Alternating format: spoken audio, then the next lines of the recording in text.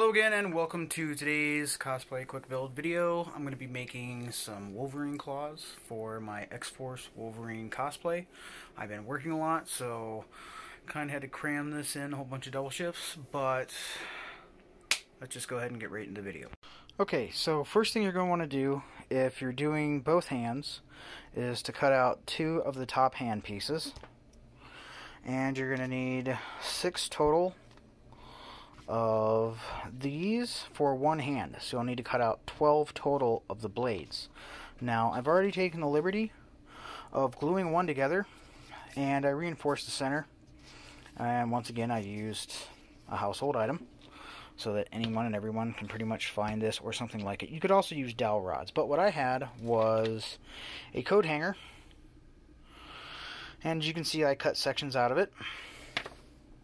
And what I did was I took, since my coat hanger was old, it was a little bit warped, which has actually worked out in my benefit because it had a slight curve to it already. So I had to figure how it laid even just on a flat surface. I used my cutting mat for that. And then I marked what is essentially the top when it's sitting even. From there I traced around it, then took the other side, lined them up without moving this, and pressed into it as hard as I could to leave an impression from the piece of the hanger, and then I just traced around that. That way when I glue it together, everything will be lined up. Now if you're wondering how I got the hanger in there, so that when I glued it, it doesn't have a giant bulge in it, I used my Dremel rotary tool to grind a channel in this. Now, once I have the channels in both sides, I take and I glue in my hanger piece, and I use some super glue to glue it in. And if you're noticing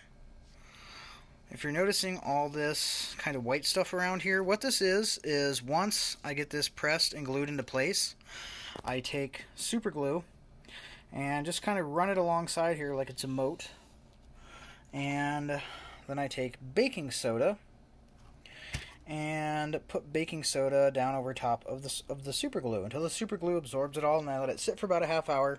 Come back, shake off the excess, and what that does is it forms a much stronger bond. It's really hard to get plastic to glue, but this will make sure it's not going to go anywhere. Also, the super glue and baking soda, when it ends up hardening, is almost as hard as glass. It's really, really hard. So that'll also help make it stiff. Now, I probably explained this in the intro, I don't remember, but part of the reason I'm doing this is because of the rules at my local conventions. And they vary convention to convention, but there's pretty much 0 chance of getting any aluminum or metal weapons, unsharpened or not, for props. You can't do that. So I can't make the claws out of anything except for a rubber-like source. I can't even do wood. They may and probably would allow resin at some cons, but if the tips were pointy and they felt them and said, hey, that's too sharp, then it's got to go back. Also, I've had some issues. I haven't done any resin pouring myself, but I have bought some resin cast props in the past, and the issue I've had is on sharp points, I bump it the slightest and that chips off. It's not much better with foam, where if you bump the points, they'll end up wrinkling and eventually probably tearing or something, but it's a lot cheaper to use, you know, an old hanger, some super glue that I got at the dollar store for $1, and some baking soda. So that's that. Okay, so I have glued the first 2 together, and those are finished. But I've left this one undone. And the reason for that is, this is kind of a pain. It's not the easiest thing to do. Essentially what I do is hold both sides of the foam and then drag the Dremel in a straight line where I need it to go. And that's pretty simple to say, but since this is rotating, it constantly wants to shoot off to the side. And you should always wear safety gloves. You will notice that I am not wearing safety gloves whenever I do this. And part of that is because I'm worried that I'm more likely to slip wearing the gloves than not, but always wear proper hand protection. And on my Dremel here, I have it set between 15 and 20 on the RPMs.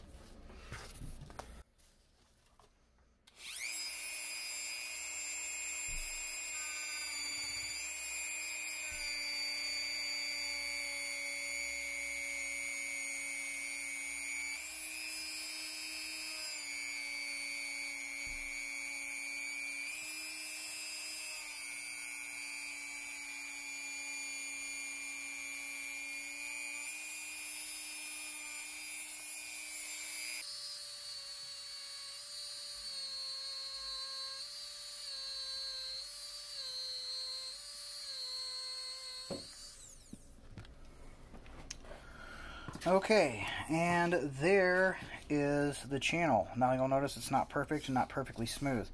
I am going to go over this probably at least once more after feeling along it, just to see any spots. Like right there it's a little thicker, but just to go through and even it out. Now for this I am using a higher quality, more dense foam. I'm not using the cheap Hobby Lobby stuff that I normally use because I wanted something that's going to be a little stiffer and a little easier to sand. With the Hobby Lobby stuff being less dense and a bit more soft, I was kind of worried that I was going to make this quite problematic for multiple reasons. So I ended up going with some Yayahan 5mm EVA foam sheets. Okay, now that I have them all glued together, you can already see I've done it here, which is I've evened this out level. And next, I'm going to go ahead and use the Dremel again to put some shape into this.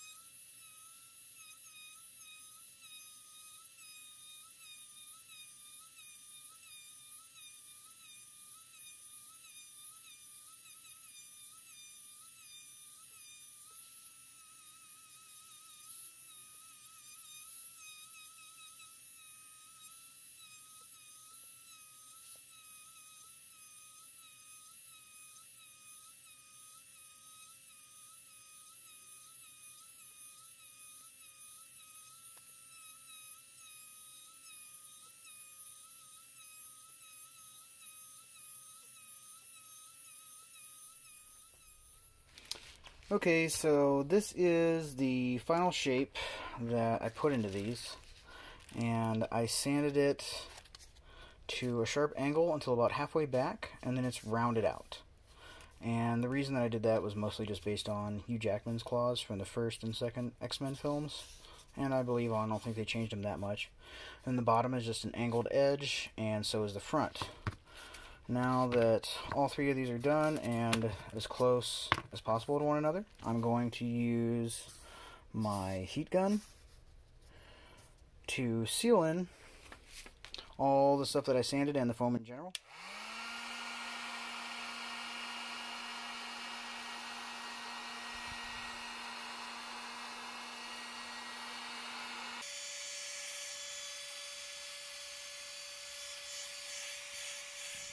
Okay, so I have sealed these and painted them black. If you choose to use Plastidip and you get black Plastidip, you don't necessarily need to paint them black.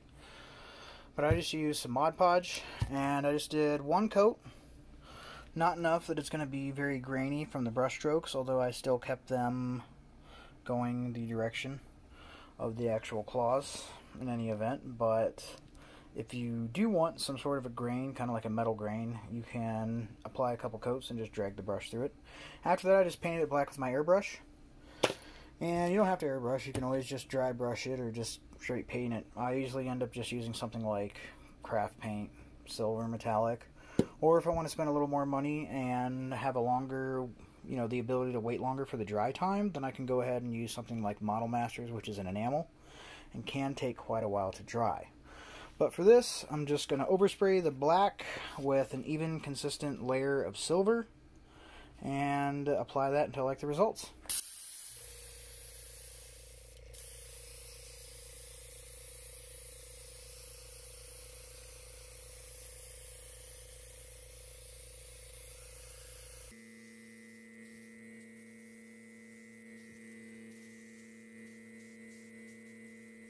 Okay, so I've got my silver done.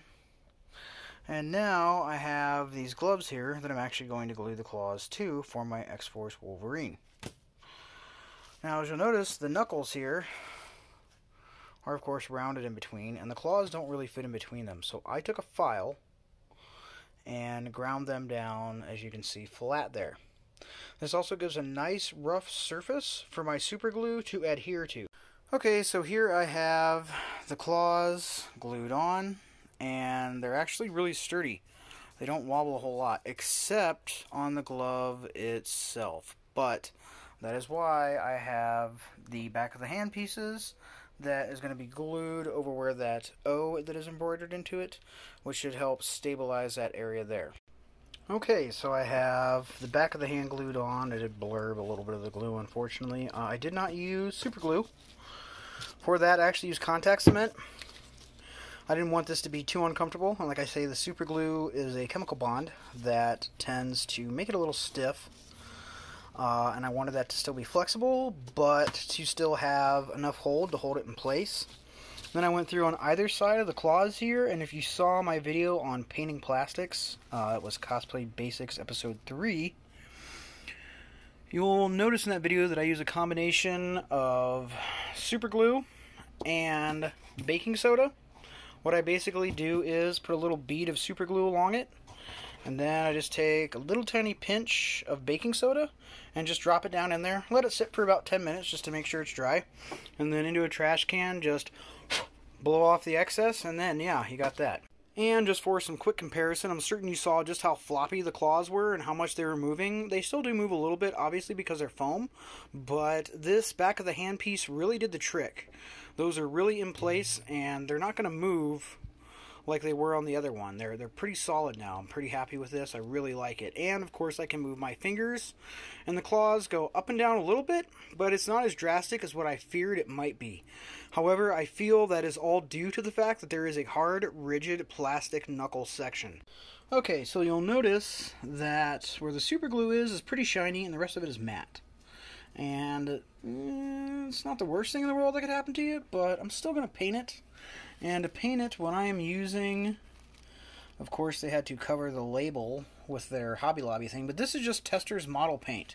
It is enamel, and enamel does take much longer to dry than acrylic. However, I feel like it does definitely bond better with plastics. So that's what I'm going to use to paint this all one consistent black color. So the glue isn't sticking out so bad. And like I said, I'm pretty sure this stuff dries a matte black. So I'll let this dry, then we can come back and take a look at it. Okay, the paint has dried and helped to cover up the white from the super glue. Next, I took some plastic wrap and some tape, and I covered my arm in plastic wrap, and then I taped it up. After that, I took a Sharpie and drew some lines where I want the front and the back to stop, and a line where I'm going to cut it down the center of my forearm to get it off of my arm, and that is going to make the pattern for my bracer or gauntlet. Okay, now that I got it off my arm, this line here, of course, is down the center of my forearm, and this is the center that would be on the back of my arm here. Now, you need this to lay out flat. If it won't, you're going to have to cut it into pieces until it does. So first I cut it straight down the middle because this wanted to bunch up, and then this would not lay flat over here, so all I had to do was put a V-cut into that I can contact cement later. If you've watched any of my mask videos, you're familiar with V-cuts. And on this one, it would not lay down flat due to the shape of my arm on the underside, so I had to cut it in half. So what I'm going to have to do, of course, is cut the pieces out of foam and glue my V-cut, glue these two together, and then join these two together. Now, for your opposite arm, you just flip the pattern pieces upside down.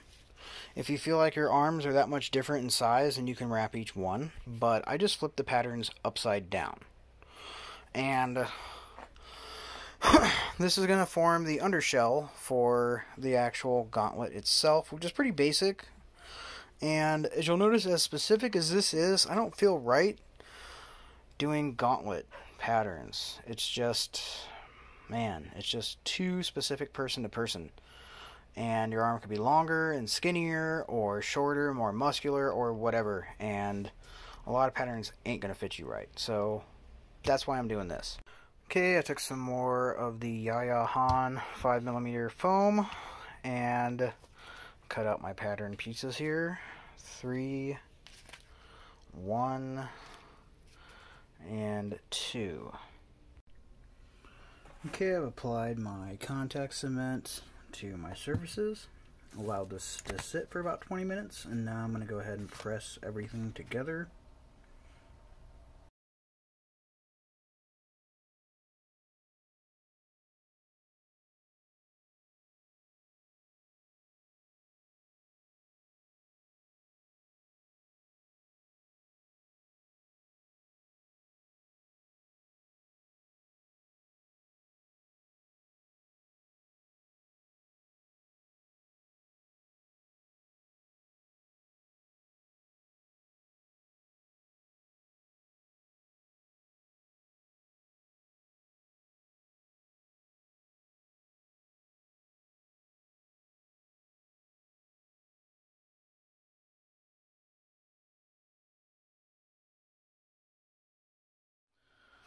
Okay, before I go any further with this, I took my heat gun and I heated it on the inside and curved it, and then heated it on the outside here, so now it will wrap nicely around and conform to the shape of my forearm.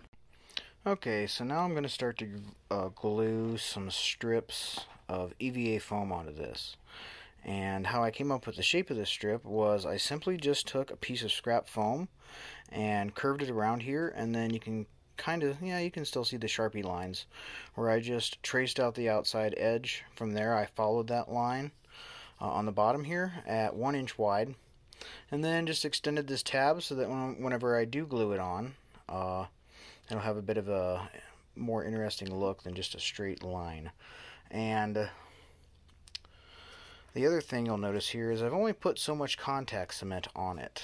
I'm actually going to use super glue from here all the way to the ends.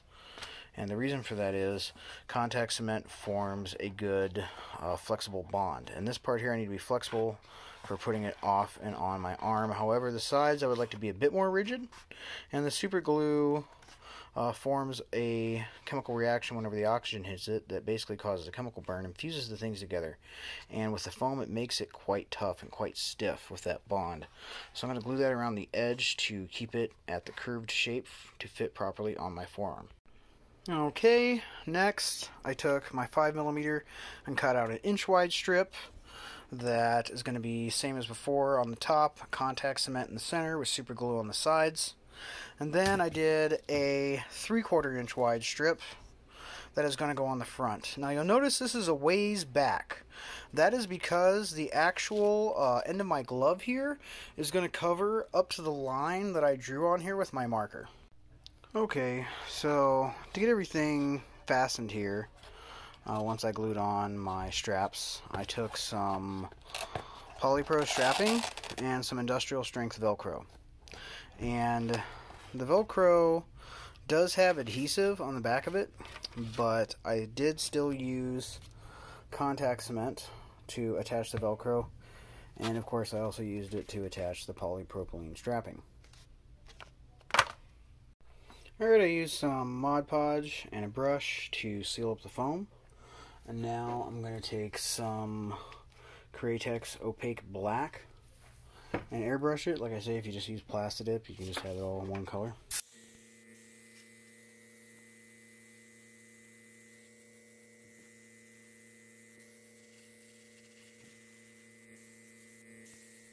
Okay, so I also went ahead and painted the back of the hand as well, so there would be something to match up, at least color-wise, and link it to the actual bracer. Now it's really all that's left to do is let this dry and try it on. Okay, here it is, all painted up. I did consider painting the bands gray, but have not done that yet, and we'll have to go back and do that later if I decide to.